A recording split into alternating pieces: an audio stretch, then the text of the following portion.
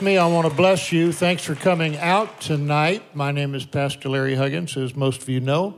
This is Summit, and we do a couple of things here. We have a real good time, a lot of fun, fellowshipping around the things of God, and we enjoy the presence of the Holy Spirit. It's a charismatic service. It's not maybe a full-blown Pentecostal hoedown, but the Holy Spirit moves here.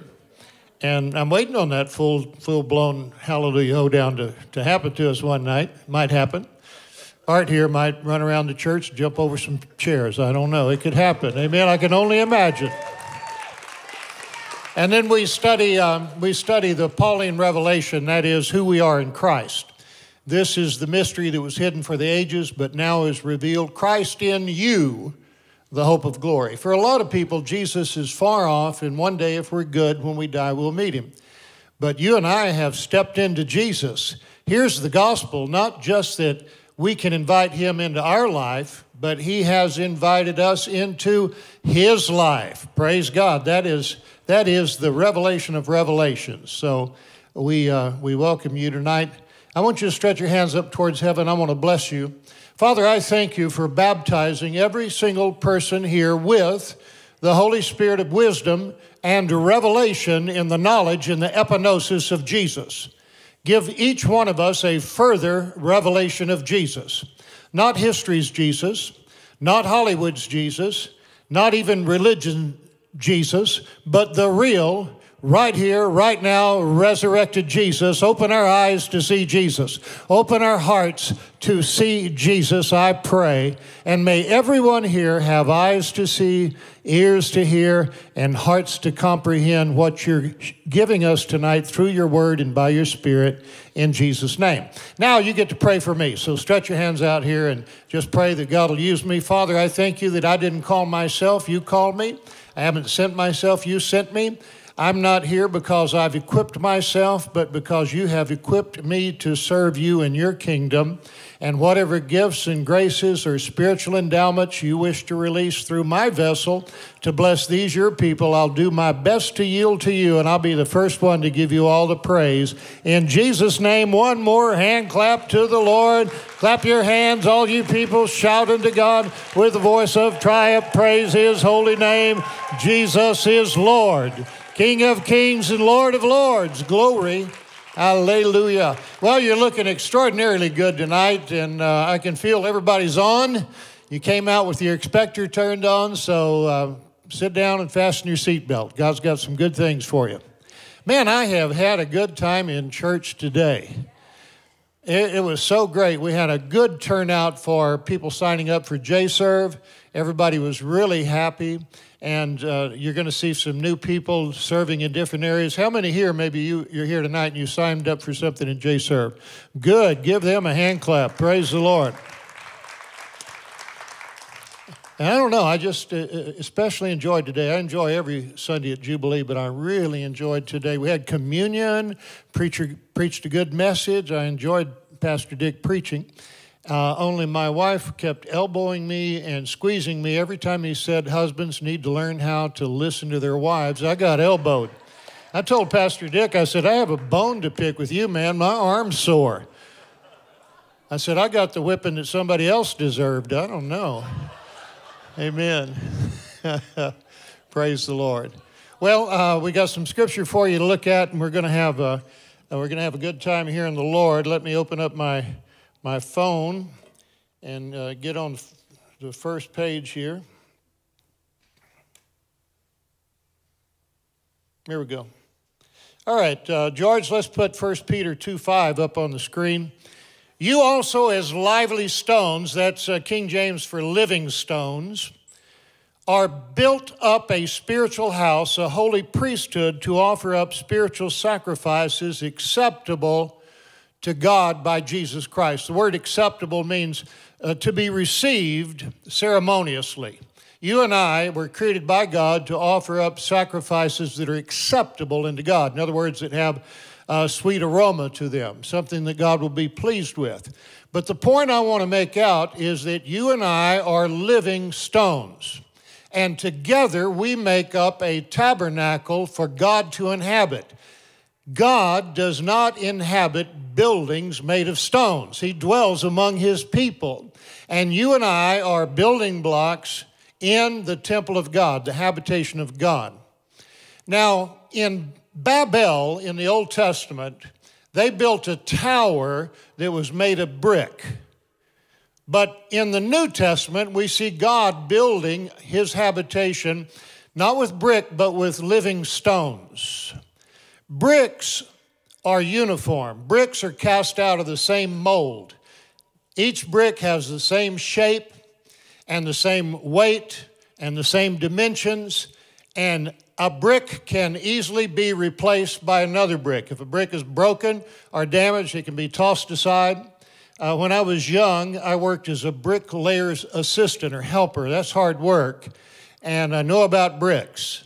And then later on in life, I became a stonemason, and we built with native stones, stones of different shapes, just the stones that we would harvest right out of some outcrop of rock in fact, we would do that. We would go out to farms and ranches, pay the farmer, the rancher, money by the ton for rocks. Then we'd harvest those rocks. It's hard work, load them on a truck, and then take them to the job site, offload them, and then start, building walls with these stones.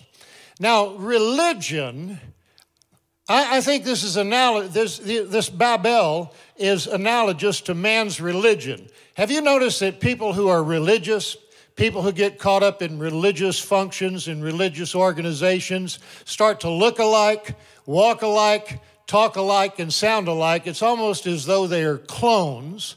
And there's no allowance for any individuality, for any variation. As I look around this room, I'm seeing all kinds of shapes and sizes and hues and tints and colors and personalities of people. You are not a brick. You are a living stone. You got your own shape.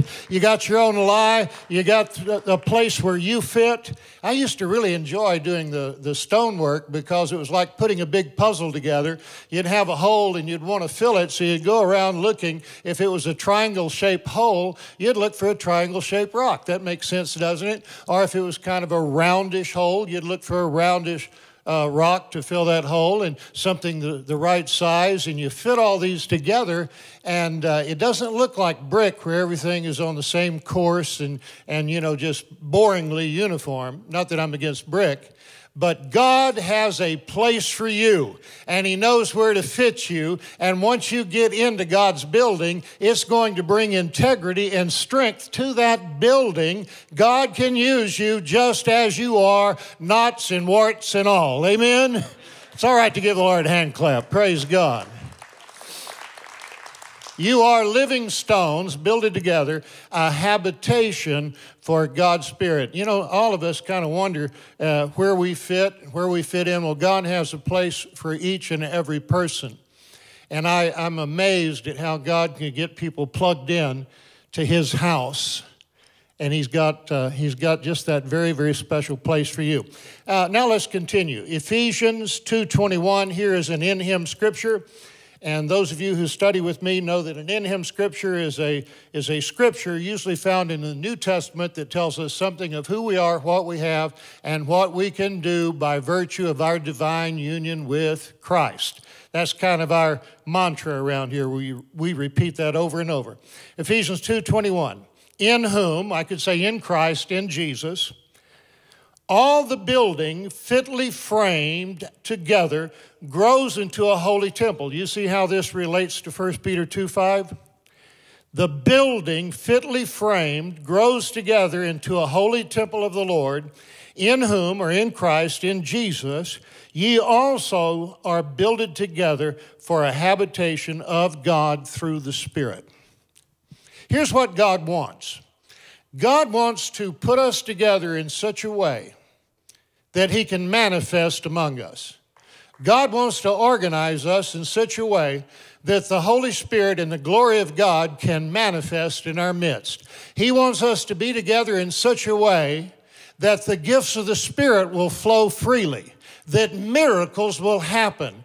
God has a pattern or an idea for His church. And what He desires is a supernatural church. He doesn't want us to be a bunch of Christianettes listening to sermonettes. He wants us to be living stones in His house. And He wants us to function for Him and to become a body that He can manifest in, among, and through. Praise God. I'm always thinking about that when I think about the church, especially when I think about Summit, is how that God, by His Spirit, every time we get together, is doing things to fit us into His spiritual house. When we look at the church, don't look at these walls, don't look at these buildings. That's not what makes a church a church. I'm very grateful that we're indoors and we're not outdoors where it's raining tonight and cold.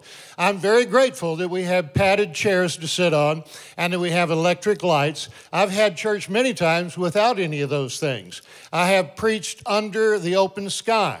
I have preached under pendals. That's what we call them in India, which is just a shade made out of palm leaves above our heads. It's kind of what in Arkansas we called a brush arbor. I preached under brush arbors where you get some posts and string some wood across the top of it, branches and things, and heap branches up. And all it does is keep the sun off you. It provides a little shade, and in the evening it keeps the dew or the moisture off of us. They call it a brush arbor. You may have heard old-timey preachers talking about how they preached under a brush arbor. Well, you're looking at one right here. I've preached under a brush arbor. I've preached under tents. I've preached on boats. I preached in a worm farm once. I preached in bars. I preached in warehouses. I preached in a shoe factory. I like to get together with preachers and we all start bragging about where we preached. I usually beat all of them because I have preached in some of the strangest places, and I found out something, that God can move and manifest anywhere. He does not need marble floors. He does not need a vaulted ceiling. All He needs is His people to come together in unity and in faith and allow Him to move through them. Praise the Lord. You and I comprise the church, not the building.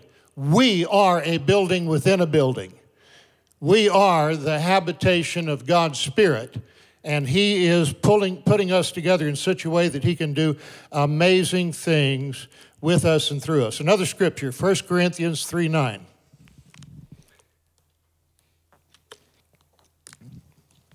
Paul is talking about himself here. He's using a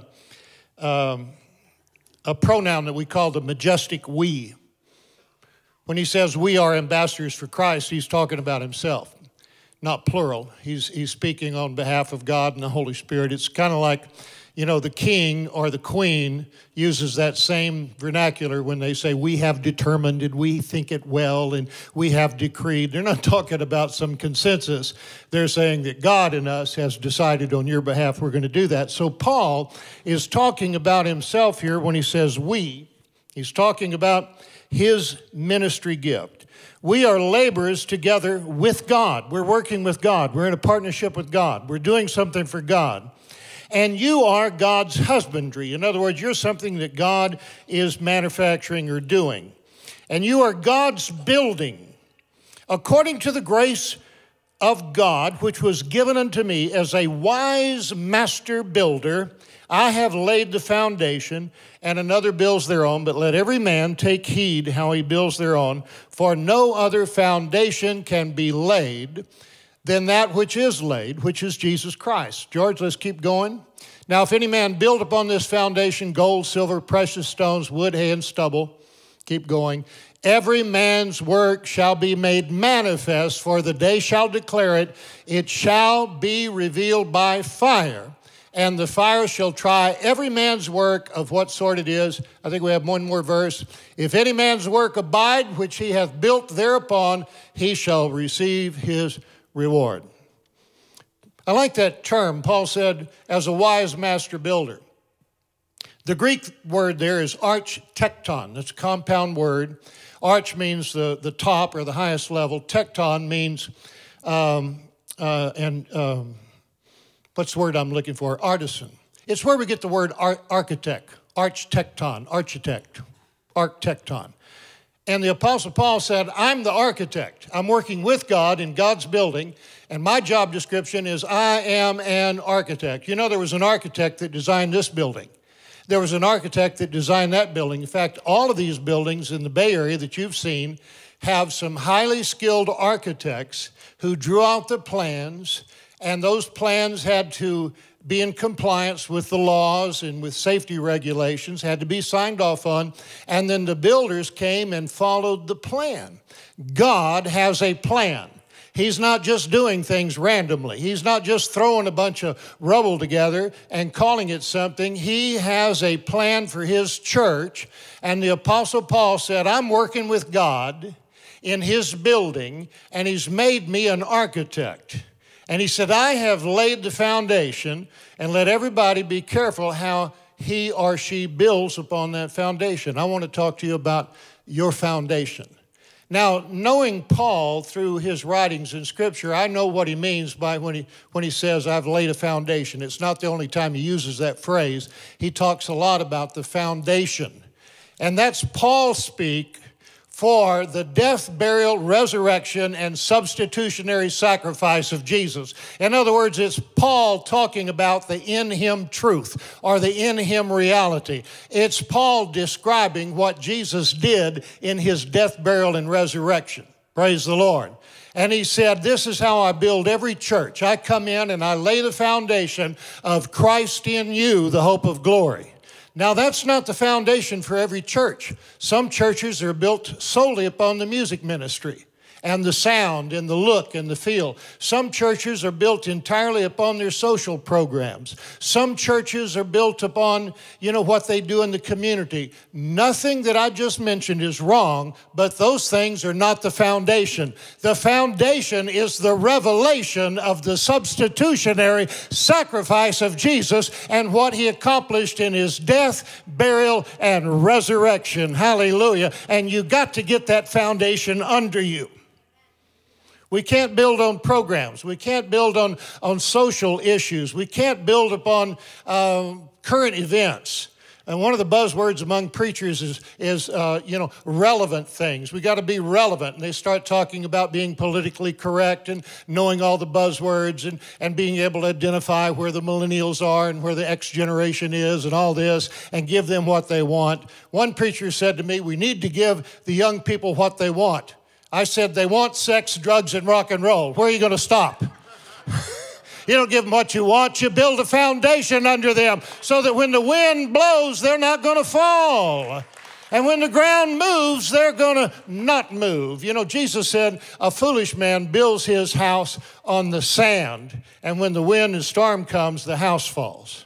But a wise man builds upon the rock, and when the wind comes and the waves come, that house will not fall because it's built upon the rock. We're talking about becoming unshakable Christians, unmovable Christians, Christians that can weather the storm, whether it's a storm of life or a storm of culture or a political storm or an economic storm.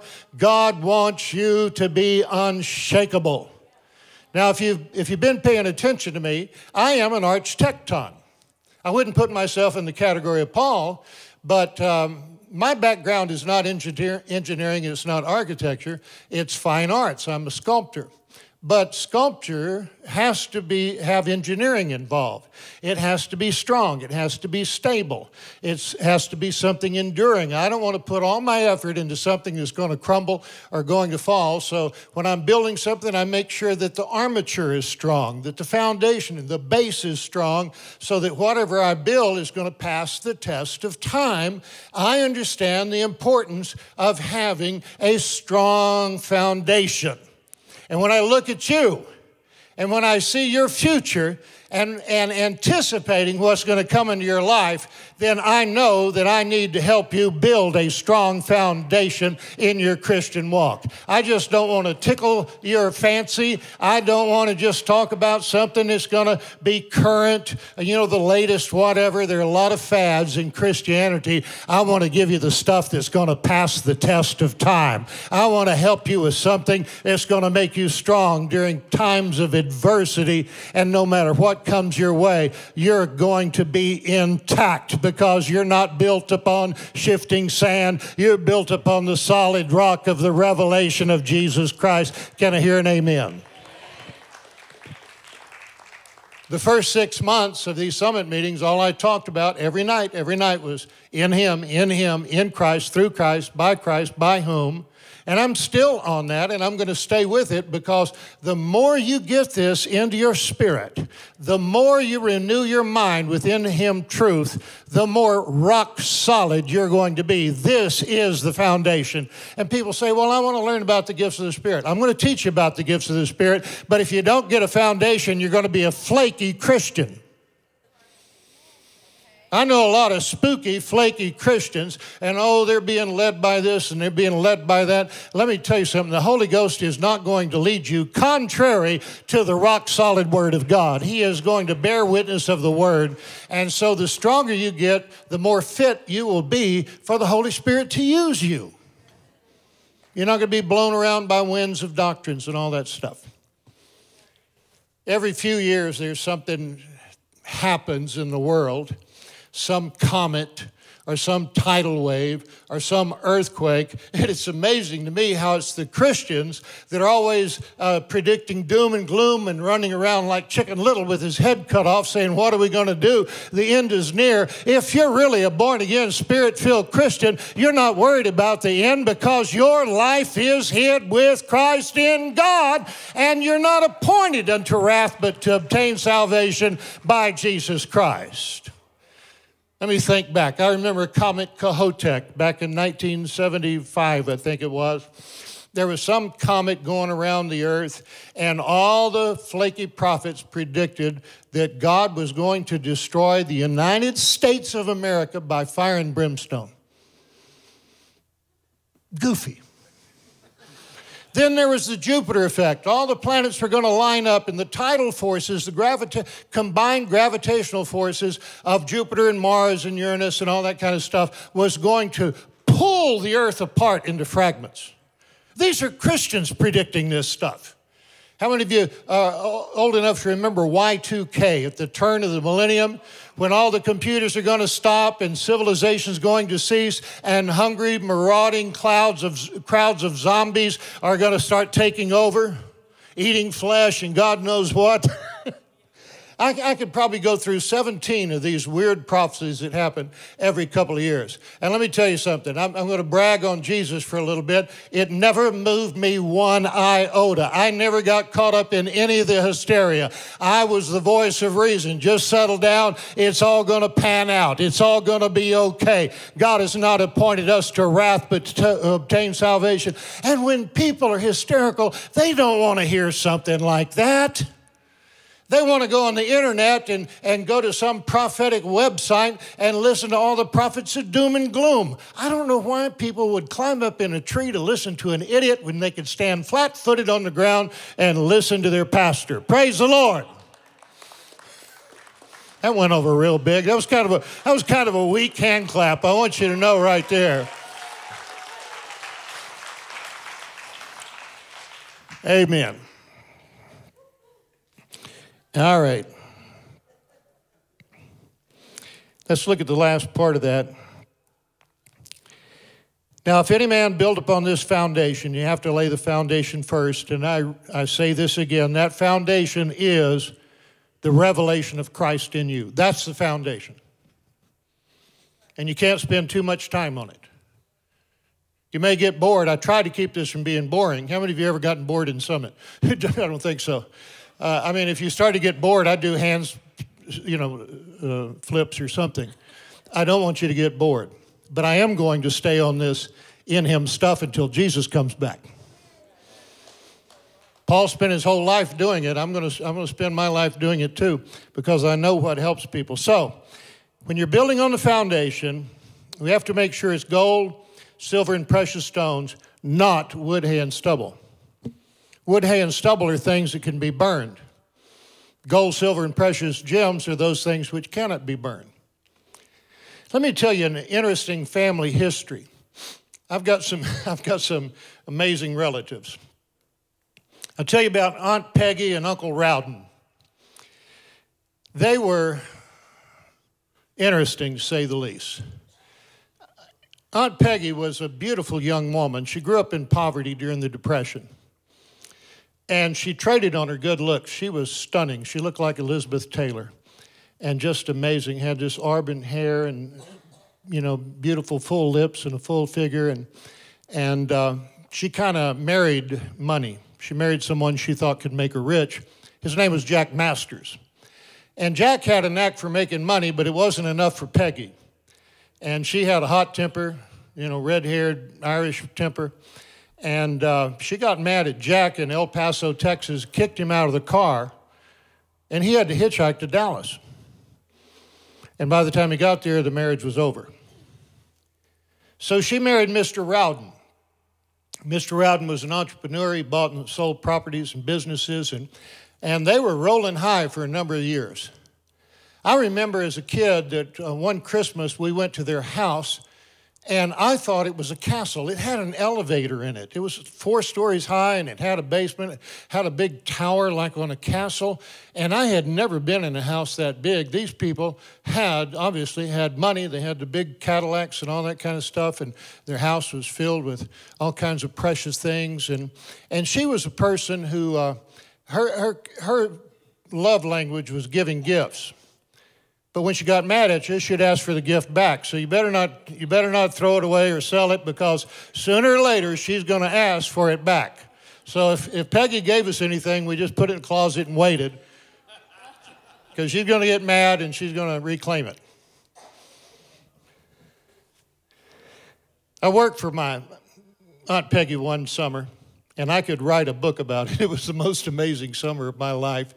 Just amazing being with these 2 characters. At that time,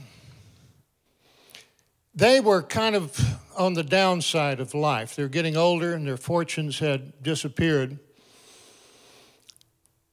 O.S. bought an estate on a private lake.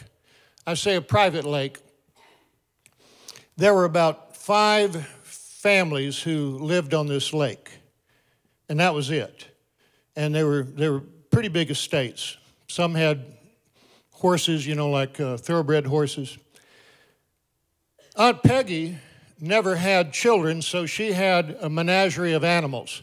She had llamas, or as we say in South America, llamas. Bacuña, llama, what do you call those other things? Alpaca.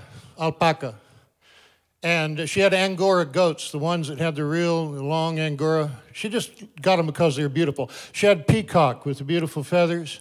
And she had guinea fowl. And she had all kinds of fowl. She raised these different kinds of chickens that they were for show. They had beautiful plumage and feathers and everything. She had hundreds of cats. She had dogs. She had standard poodles. She had Arabian horses. She had, I just can't go through all this stuff. And I remember as a youngster, about 13 maybe, my mother and father and I driving to their place. She and my dad got into a terrible row. They didn't speak for years, and they were trying to mend that relationship. And I remember my parents saying to me, "Dear God, Larry, don't touch anything. Don't run in the house. Don't slam the door." They're giving me a whole list of things to do. And man, it was impressive from the get-go. We drove up to these big columns of stone with iron gates, and there was an intercom. And you press the button, and they talk to you from the main house, and the gates opened up, and we drove on this pea gravel driveway that went past all of these animals. They had a greenhouse with exotic plants, orchids, and things like that. Down on the lake was a big boathouse. They had a Chris Craft cruiser in there, a beautiful boat. They didn't just have a house. It was a log mansion. It looked like something that, a ski lodge up in Colorado. It had a 40-foot atrium on the inside of it and a balcony, a fireplace you could drive a Volkswagen into. And they had stables, and they had tack room, and they had a carriage house, and they had rooms out there for their servants. And this place was impressive. And you went inside, and it's like being in a museum. They had all these things. They had collected heirlooms and porcelain and silver and gold, and she collected a lot of jewelry. All of her life, she hated being poor, and so she collected things, material things. And she gave us a tour, and she opened up all of her jewelry boxes, and she explained where she got each and every piece of jewelry. And she showed us all these antiques and things, and gave us the story behind it. That was my Aunt Peggy. In a few years from then, they were sleeping, no children, they just had pets. And they were on the second floor, which opened up onto a balcony which overlooked the main living area, which was huge, big as a basketball court. And my Uncle Rowden heard something, and he opened the door, and he witnessed an inferno. The place was on fire. That big, beautiful fireplace had caught some drapes and rugs on fire. It's a log house with a lot of varnish on it, and it is going up in flames. He slammed the door. They took the dogs and threw them out of the second floor window onto the roof of the kitchen. Then they climbed out in their underwear. Now, they're both big people. Rowden is big as I am and outweighs me by 100 pounds, and Peggy was almost as big as he was. She's a big old gal, as we say in Texas. And they walked across the roof of the kitchen, and they climbed down a tree, and Peggy got down first. And then Rowden slipped and went inverted, caught his ankle, his foot in a fork of that tree. This house is a huge bonfire. The flames are getting closer to him. Peggy's filled with adrenaline. She lifts Rowden up, all 350 pounds of him, got him loose, and they backed away from the fire. And the little volunteer fire department, by the time they got there, it was over. This thing went up like it was a tinderbox. And here's Peggy and Rowden in their underwear in the rain. It's misting rain. It's wintertime. They're shivering. Neighbors came. The volunteer fire department came, and they put some blankets around them. Later on, some people went to town and got them some clothes. They lost everything. Rowden had been a good businessman, but because of cash flow problems, he had let his insurance expire. There was not 1 cent of insurance on the entire place. It was a total loss. They lost everything. And with it, they lost their minds. The summer I went to work for them, they owned a little cheap hotel. They were trying to build it up to sell it because that's what they did. And Peggy had gotten bigger and bigger, let herself go. She had this old Cadillac convertible, and she would put on these Toreador pants. I mean, before they had yoga pants and leggings, they had Toreador pants. And with knee-high boots with stiletto heels. I'm trying to paint a picture for you. Here's a 300-pound woman in Toreador pants and stiletto boots. She has no eyebrows, so she paints eyebrows on her forehead kind of high. Cupid's bow lipstick, you know, where the lipstick goes off the lips, too much rouge, too much jewelry, bunch of cheap costume jewelry.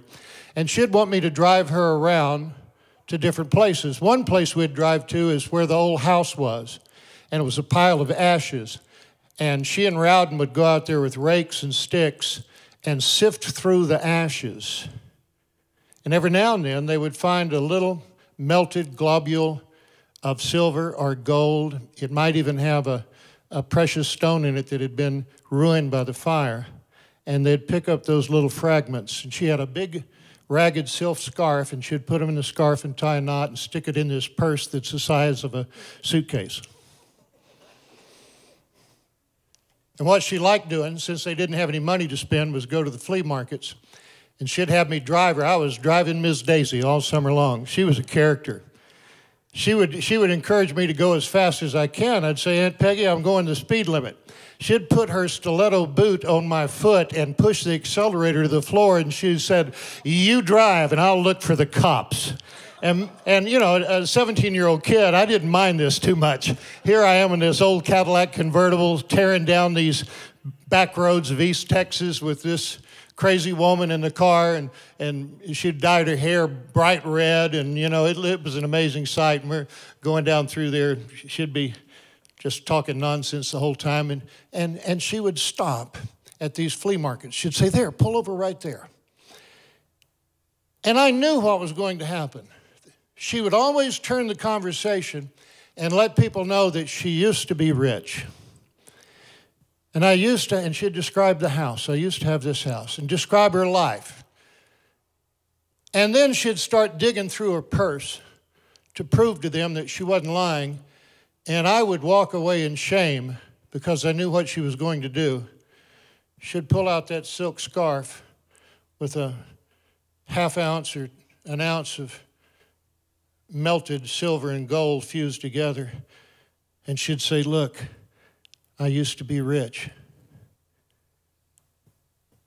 That was all she had to show for a lifetime of collecting and hoarding. When she died, she lived in a one-room house. She didn't have a stove or a heater. She had a hot plate. It warmed the place. She cooked on it, made her coffee on it. She got even bigger. Diabetic. The county would send a nurse over to give her the insulin shots, and my Aunt Peggy would cuss her when she came in the door. Get away from me. That made such an impression on me when I was young, how that a person's life can go up in smoke, how a person's life can go up in flames. And I decided early on that I'm not going to put my trust in cattle or silver or gold. I'm not against those things, but I'm going to put my trust in the Lord Jesus Christ. Praise God. Paul said there's coming a shaking when heaven and earth will shake, so that everything that can be shaken, so that things that can't be shaken will remain. And this I can prophesy to you, at some point in your life, you're going to experience some loss. At some time in your life, you're going to experience some disappointment. At some time, people are going to let you down. At some time, someone's going to betray you. At some time, some leader is going to disappoint you. At some time, maybe your riches won't be there, or maybe people won't be there. But if you have a foundation of Jesus Christ in your life, you're not going to be shaken. Everything else can be shaken, but you're not going to be shaken. Praise God. Hallelujah. Thank God we have received a kingdom that cannot be moved. I hope the economy keeps climbing. I hope Americans keep becoming more prosperous. But let me tell you something. Whether the stock market is up or whether the stock market is down, you are secure in Jesus Christ. Put your trust in Him. Sickness shakes some people up. Death shakes some people up. Disappointment, betrayal, divorce shakes some people up. But if you're shook up, that's because you have misplaced your trust. I want to encourage you. I want to implore you. I want to beg you. Put your trust in Jesus. If you put your trust in Jesus, you're not going to be confounded. If you put your trust in Jesus, you're not going to be disappointed. My wife and I were in Tulsa, Oklahoma a few years ago, and we saw a young man. A friend of mine from India, actually. We hadn't seen him in a number of years. And he was so excited, he ran into us in a restaurant. He said, could you please sit and talk with us for a minute? And he started telling us a story, and he began to shake, and he began to weep, and he couldn't get the words out, and we're thinking, my God, what is the tragedy that happened to him? Remember that? And he told us how he had been in this state for over 20 years, that he couldn't sleep, his ministry had come to a halt, and nothing was working right, and we thought, well, what is this tragedy? And here's what it came down to. There was a church in town that he was a part of. Another minister started a second church about 10 miles away. And this man called the headquarters of the church this other pastor built and asked the head of that denomination if he would stop that pastor from building a church. I don't know if you're following this. And the head of the denomination, little denomination, said no. We can build anywhere we want to. You know, it's a big town. It can hold more than one church. And he said, I can't believe that this fellow didn't have any more integrity than that. I can't believe he had disappointed me so. I can't believe he let me down. I'm thinking, dear God, son, that kind of stuff happens to me before breakfast every day.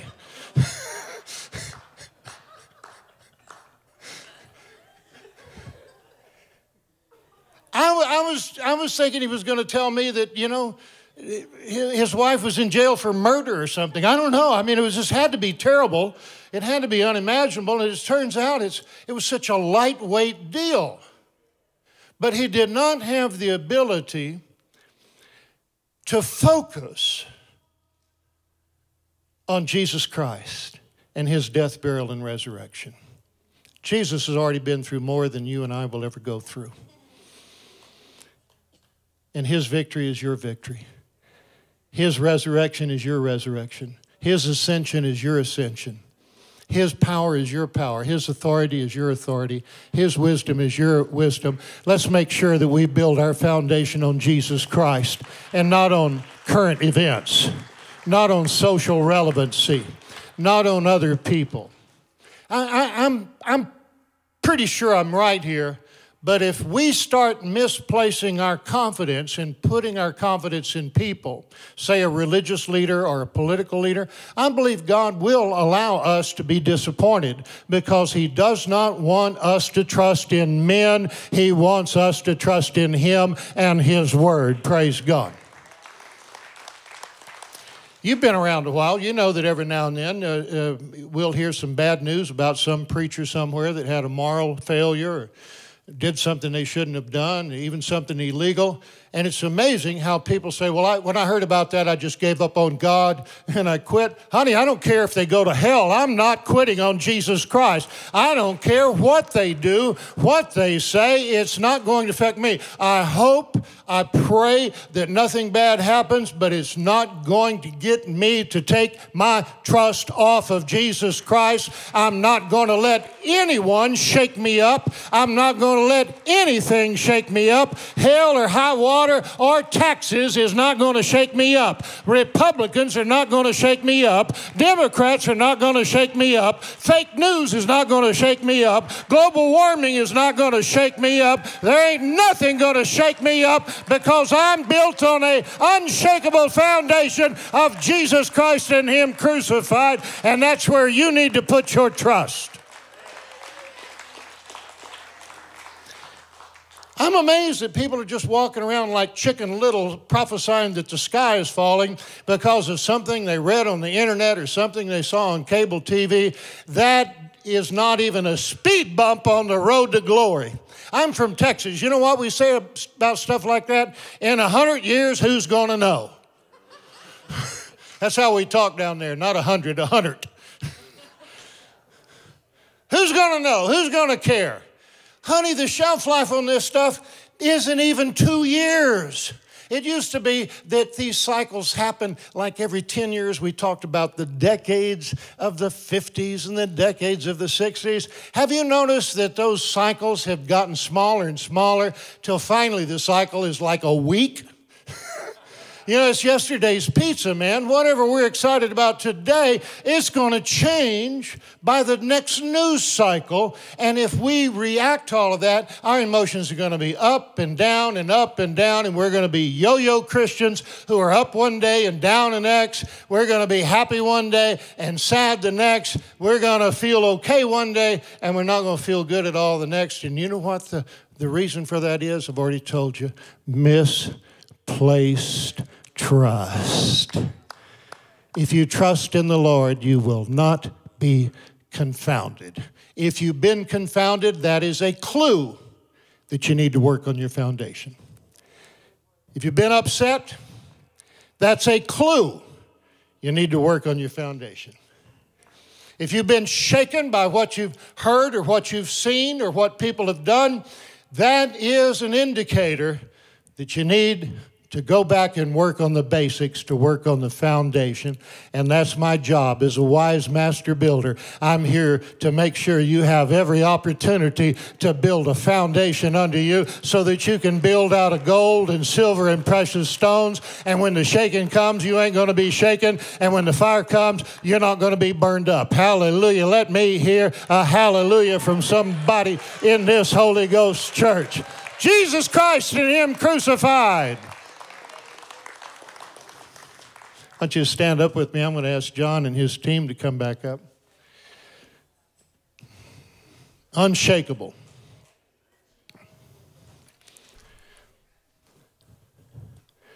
I've lived with earthquakes most of my life. We here in California, that's not anything unusual. I lived in South America, in Peru, when I was a teenager, and we had them every day. Very active region seismically. One night I was out near the beach with some of my friends in a little seaport town called Ilo. And we're just standing talking. We're behind an outdoor theater. We didn't have an indoor theater. It's just an outdoor theater. And we're looking down this stretch of beach that's probably half a mile wide and as far as the eye can see, right down, looking north up the coast of the Pacific coast of Peru. And we hear a rumbling. It sounds like rolling thunder, a rumbling sound. And so we stopped talking and we started looking around. And someone asked the question, "What is that?" And I said, "I believe we're having an earthquake." I was the first one to catch on. And as we're looking in the distance, the horizon got kind of fuzzy because the ground was shaking. And a little bit of dust was getting airborne because the ground was moving. And the telephone poles, there was a line of telephone poles, began to sway back and forth, and the wires began to flop up and down. And we could actually see the seismic waves coming up the beach. We could see them. You know how you look at the water and you can see waves rolling in? Well, because this was a straight stretch, we could actually see the ground rise and fall as this seismic wave was moving through the ground. It was so interesting because when it got to us, these waves would raise us up, just like you were standing on a waterbed. If you can imagine that, we'd get raised up and back down, and raised up and back. It was actually fun. I knew then I'd get to tell the story sometime, so it was kind of fun. How many of you went through the Loma Prieta earthquake in 1989? My wife and I were in the 7th floor of a high-rise building in San Francisco, and it swayed this way and it swayed that way. It didn't shake us up at all. Now, when we moved to the East Coast, we experienced an earthquake out there. When was that? In 2010, there was an earthquake in Virginia, I think, and it affected Washington, D.C. It damaged the National Cathedral. It damaged the Washington Monument, some other things. It was a pretty significant earthquake on the East Coast. And people are not used to earthquakes. And so this earthquake happened. It started rattling everything. Loretta was in one part of the building. I was in another. Didn't bother either one of us. We just kind of kept on doing what we were doing. Meanwhile, everybody's running around like Chicken Little. And they asked my wife, they said, "How can you be so cool, calm, and collected? Aren't you worried?" She said, "I'm from California." Okay, that settles it, right? But about a year later, they had Hurricane Sandy come through there, and guess who got excited?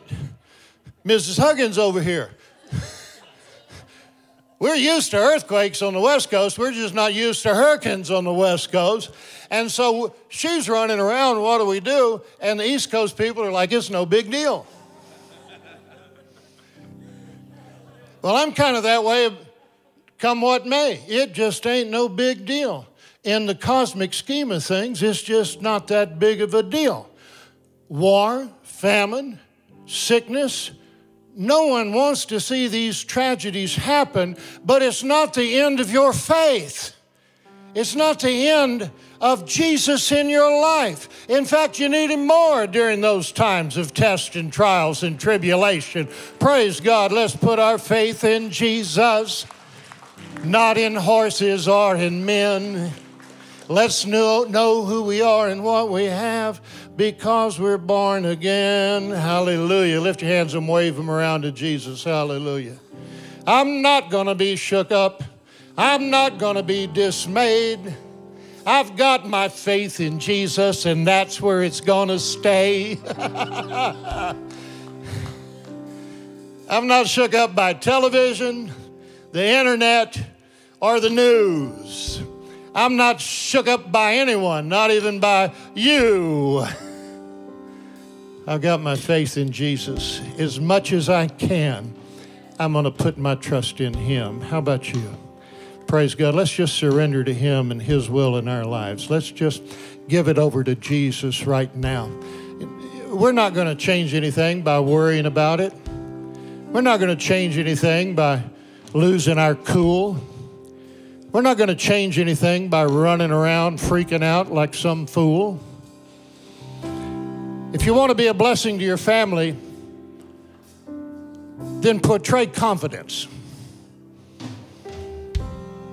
Tell them, say, it's going to be okay. Well, how do you know it's going to be okay? It's going to be okay. I promise you it's going to be okay. It's going to pass. No matter what you're going through, you're going to get through it. And you'll be no worse for the wear. You're going to be stronger and better and wiser. And God's got things in store for you. It's going to be okay. No matter what you're going through. You know, sometimes people have a death in the family and it seems like the end of everything. It's really not. You know, Jesus' attitude was, let the dead bury the dead, come and follow me. That seems kind of hard-hearted. But God is the God of the living, not of the dead. In other words, life goes on. Dealing with death is a part of living. Mortality is part of the human experience. Sickness, we see it all around us. A catastrophic sickness in a family can tear families apart and destroy people's faith. But if your faith is really in Jesus, it's not going to damage your faith. We don't want to go through sickness. We don't want our loved ones to be sick. But it's not going to cause the world to end. And it does not make God's word untrue. Divorce has to be worse than death. Seriously. Divorce has to be worse than death. You know, why would you say that, preacher? Well, when people die, you can have a good cry. You can go to the graveside, throw some dirt on top of them, say a few prayers, go have barbecue and potato salad, get on with your life. But divorce is like a train wreck. It just keeps happening. You start losing friends, maybe lose your job, your emotions up and down, and when you think you're through with it, then something else hits you. A lawsuit, animosity, things flare up for years. We need to put our faith in Jesus Christ. Close your eyes and lift your hands towards heaven.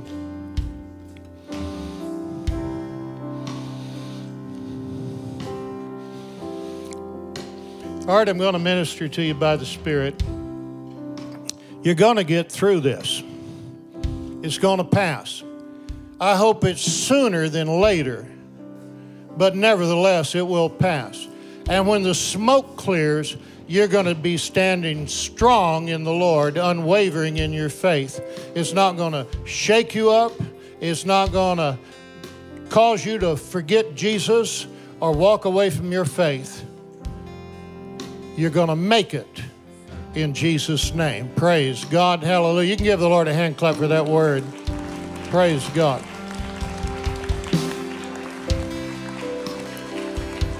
May I be really forthright with you tonight?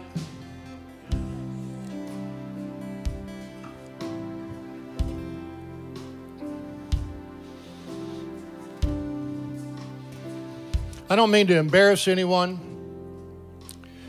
but I want to minister to people who have been through some hurtful separations and divorce.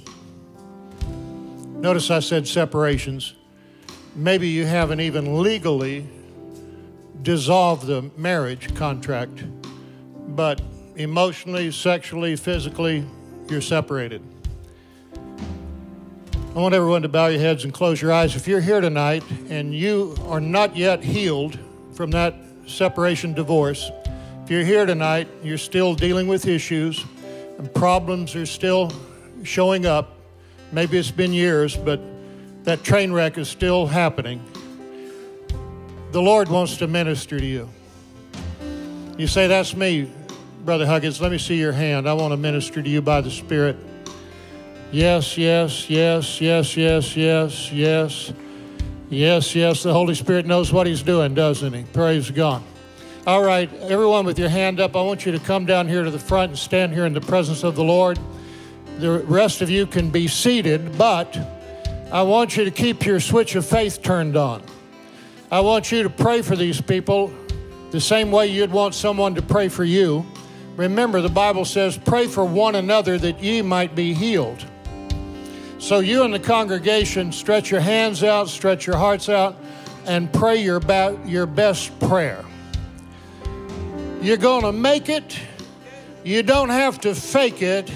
Just reach out and take it. You're not just going to survive.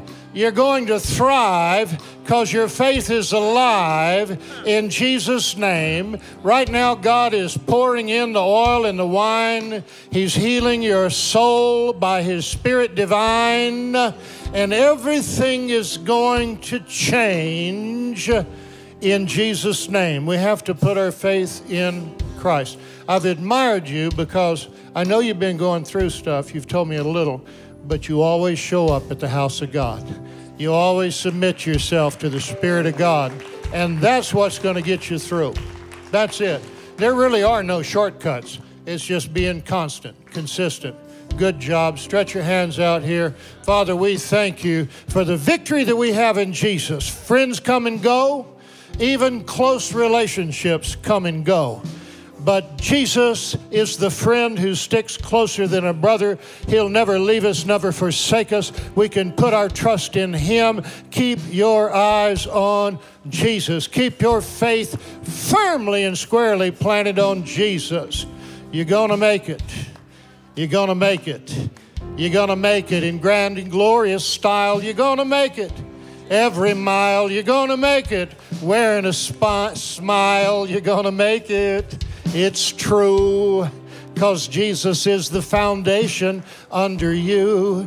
You're going to make it. It's all fresh for you. You're bleeding right now, but Jesus is going to stop the bleeding. Praise the Lord. Remember, His heart was broken for you. He bled for you. He went to the cross for you. He was betrayed. He was rejected. People turned their faces. They mocked. They scoffed. They laughed. They cursed. But He never swayed from His Father's will and the plan that God has for you and me. Put your trust on Jesus. Put your trust in Jesus. Yeah, He brought you here tonight to just mend your heart. Stop the bleeding. You're going to make it. Listen, that is a word that you need to get in your spirit. You're going to make it. If you don't listen to another word I say, if you don't remember another word, remember this, you're going to make it. I'm telling you, I hope your marriage doesn't end in divorce, but there is life after divorce. If it comes to that, your life is going to go on. Your life is going to continue. You're a person of quality. Jesus loves you. He values you. He has not forsaken you. He is with you. He's renewing you. He's giving strength to you, and He's going to get you through. Father, I pray that you will bless Rachel and just make her strong in the Lord in the power of your might. Give her the inner strength that she needs to walk this out. And I know you're going to walk it out with her In Jesus' name, amen and amen and amen. Praise God. Hallelujah. Blessed be the Lamb of God. Son, don't ever get your eyes off of Jesus. We put our eyes on people, and sometimes people disappoint us. Sometimes our parents disappoint us. Sometimes our family members disappoint us. But Jesus will never disappoint you. And as long as you have your eyes on Him, you won't be shaken.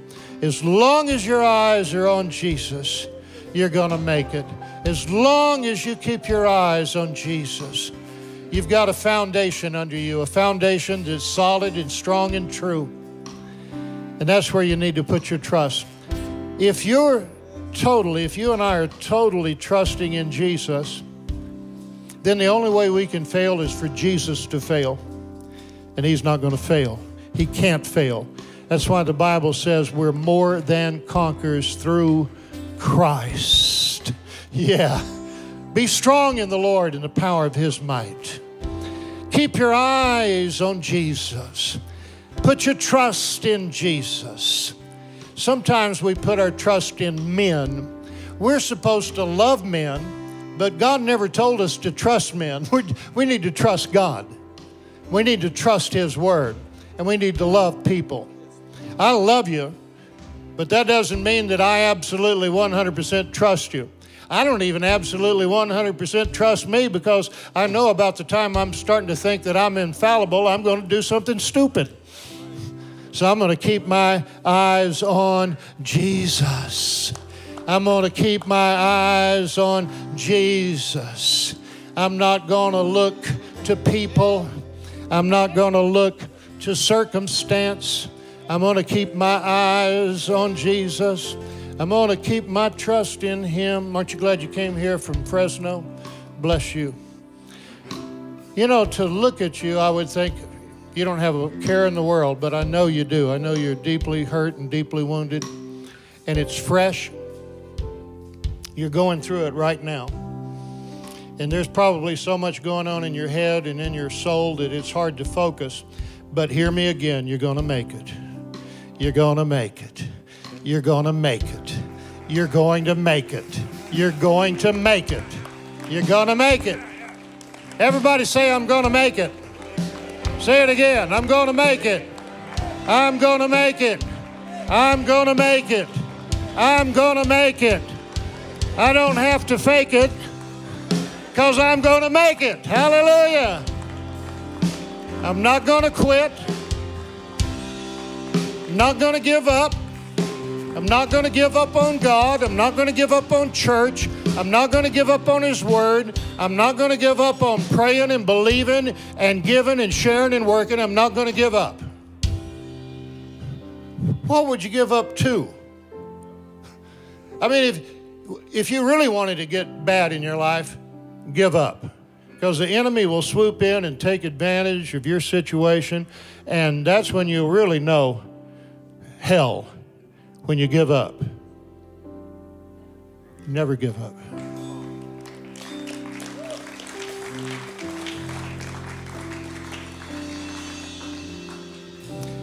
I want you to bow your heads and close your eyes. We talked about divorce, but I want to minister to someone specifically here, and this is a word of knowledge. You had someone you really admired and really trusted who disappointed you so severely that it rattled you. You've been just in a state of bewilderness. How could this happen? How could this happen? How could you not see this? How did you allow it to happen? Maybe you've even beat up yourself over it. But all of us, sooner or later, are going to be betrayed. And the Bible says, the wounds of a brother or a friend are grievous. It's a big deal when a friend hurts you. It's a big deal when someone you love betrays you. I'm not talking about divorce here. That is betrayal and that is hurt. But I'm talking to someone else. Maybe it's a financial situation, I don't know, or a promise that was made. If you, by the upraised hand, say, Brother Larry, I believe you're talking about me. I want to minister to you and to you. Would you come up here, please? The Bible says Make straight paths for our feet. Don't turn aside, but rather come and be healed. One of the reasons we ask people to come up here is because once you get out of your seat and you start walking towards the front, you're really, in a figure, closing the gap between you and Jesus. You're approaching Jesus. You're seeking Jesus. All I am is his co-worker up here. But it's really Jesus who has the answers for you. And it's only Jesus who can mend a broken heart. He is the mender of broken hearts. And the Bible says, a wounded spirit, who can bear it? Let me tell you something. You can have major bones broken in your body, get healed and be better, no worse for the wear. Maybe stronger. But a wounded spirit can keep hurting for years. And if you don't do something about it, if you don't let Jesus heal you, it'll get more complicated and it'll begin to affect other areas of your life. Depression, lack of concentration, maybe cost you more relationships, cost you a job. See people who are medicated all over the place because they just can't cope. We can cope if we'll put our hope in Jesus. That's where your faith is. Yeah, you've never given up on Jesus. You know what's what. You know the difference. Yeah, it's disappointing to lose confidence in someone. It's disappointing. But your hope is in Jesus. I know you. I know your faith. Put your trust in Jesus. He will never leave you nor forsake you. He is an ever-present help in the time of trouble. He's a friend who will never depart from your life. Others might say or do things that are harmful, but Jesus will only do what's good and best for you. Your faith is in him. It's not in people. Your faith isn't in people. It's in Jesus. People are going to do what people do. And that is inevitable. That's the world in which we live. But your faith is in Jesus. Unshakable, immovable. You can pass through the fire and the flames won't burn you. Because you're made out of the real stuff. Gold and silver and jewels. You know, in a way, these challenges may have some benefit. I don't think God tests us with these kind of temptations, but sometimes our faith is tried by fire. And it's not a bad thing to get rid of the dross and get rid of the chaff and let it get burned up and blown away. Because that means the precious jewels and gold and silver will be stronger and shine with the glory of God divine. Hallelujah. You're gonna be better than you were. You believe it? I believe it. Let me hear you say, I believe. I believe it. I believe it too.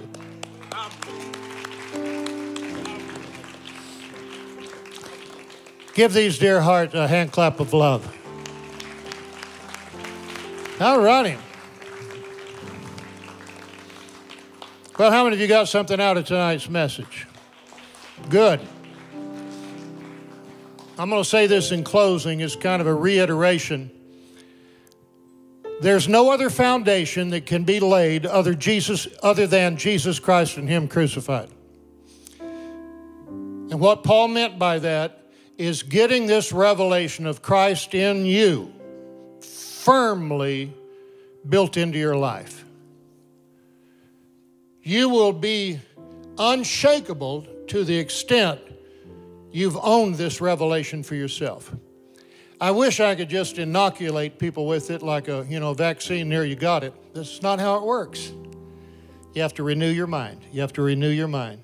It's by rote and repetition. Get a hold of those scriptures. I can do all things through Christ. I'm complete in him. I'm the righteousness of God. I'm more than a conqueror through Jesus. And memorize those in him scriptures. Underline them in your Bible. Sing about it. Pray about it.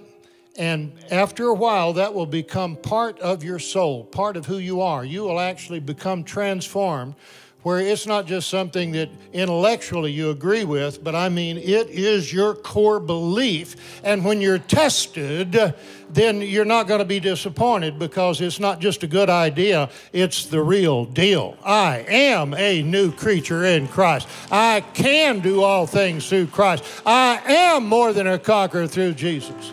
I am complete in Him who is the head of all principality and power. And maybe you can get this kind of concentrated, specialized teaching a lot of different places. I don't know. You hear less and less about it as days go on, but you can get it here every Saturday night. As long as I'm breathing air, you can come here and I'm going to pump you up. Praise God. I promise you that. As a wise master builder, every time you come, I'm going to do something to get that foundation stronger under you. And then God is going to build us together as a habitation where miracles and glory and power will manifest every time we assemble ourselves. Amen. Praise God. There's a method to this. All righty, you have something good for us? All right, let me talk about Manuel before we get started. I could talk about all these people up here because they're all just extraordinary, have servants' hearts. You know, John is in the choir, he's in the band, he practices on Thursday, he's here every Sunday night and running rehearsals for this group. But Manuel, did you see that cool video with Matthew Swack where he's on all the cameras and wasn't that cool? That was so creative. Well, let me tell you something, that is Manuel. He jumps on the piano, he goes back there, he gets on the soundboard, he turns on the lights, he runs around here, he gets the mic for Sister Loretta, he jumps back up on the piano. He is like the Holy Spirit. He is everywhere you need him to be. Tell him you love him. Praise God.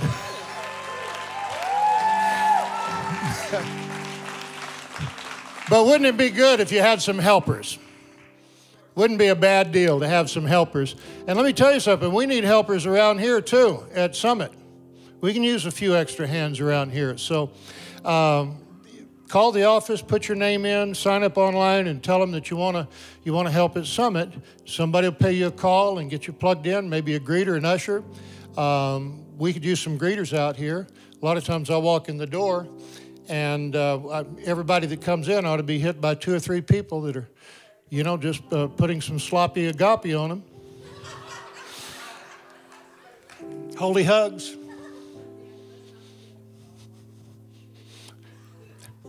Oh, no, I know it. I'm remiss if I don't name everybody, because we have a great, great crew around here, and we love and appreciate all of our helpers. And then we have some secret agents here that you might not know about, but there are some intercessors who get here early and pray all during the service, and they might be sitting right beside you. They're kind of undercover agents around here. They don't go off, tooting their own horn, but they are here, and one of the reasons we have such freedom and liberty here is because of these intercessors. All righty. You got something good? All right, let's all stand up. This is our dismissal song. Be friendly on your way out. Shake hands.